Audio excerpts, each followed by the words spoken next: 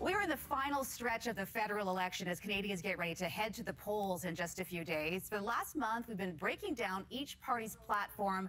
Today, we're looking at the Liberal Party platform, and Peter Cishecki from Everything Financial joins us now with more. Good morning, Peter. We've been talking about all of the parties. It started with the Greens, the NDP. Last week was the Conservative Party, and finally, we end this sort of round with the Liberals.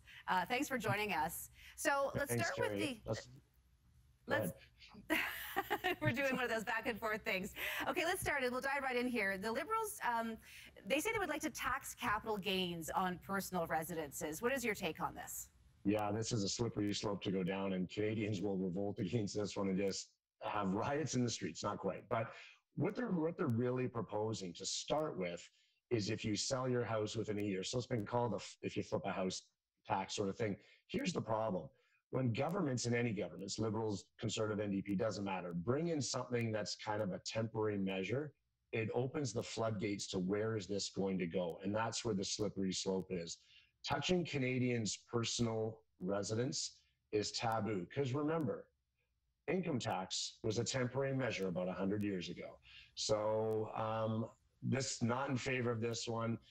If there was a way to get this where you could guarantee this would only be a 1 year or 2 year thing if you were flipping a house, I'm okay with that, because we've talked about that, you and I, earlier in the season sometime, about to slow down housing prices. But once you open it up where they're allowed to do it, where does it end? And all of a sudden 1 year becomes 5 years, becomes 10 years, and who knows?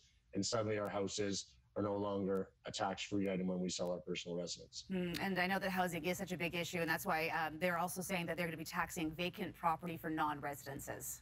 Yes, vacant property for non-residents. All the parties, to be fair, are proposing this one, slightly different levels of it and different tax rates, but this is a good one where I'm okay with every party saying they're going to tax vacant residents.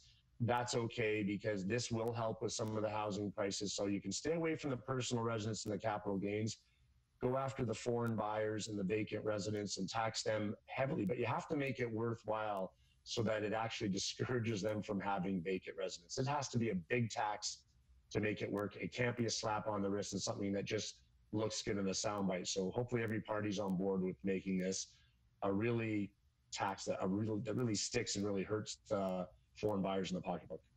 Okay, and lastly, the Liberal Party say they will update the assessments for the disability tax credit so that an estimated 45,000 additional people will qualify. Tell us about that.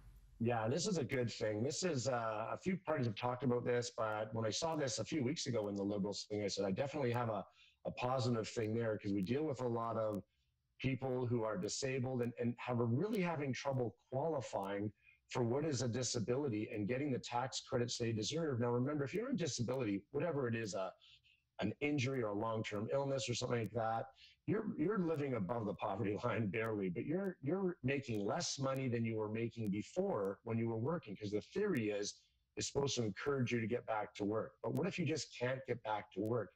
It's got to be easier to get some of that help. It'll be less of a burden on some of our social programs in Canada, allowing those people who are on disability to have a little self-pride and be able to stand on their own 2 feet. And those tax breaks and the tax credits to help. They're not just tax deductions, but tax credits can go a long way. And easing the definition and making it a little broader is a great thing, and kudos to the Liberals for that one. Well, Peter Cishecki from Everything Financial, thanks for each week sort of giving us a clearer perspective of how each of these party platforms are going to be impacting us financially. And I guess we'll find out what happens on Monday, Election Day. I guess we'll know about it when we're on the air next week. Have a great week, Kerri. Yeah, you too. Thanks for that, Peter.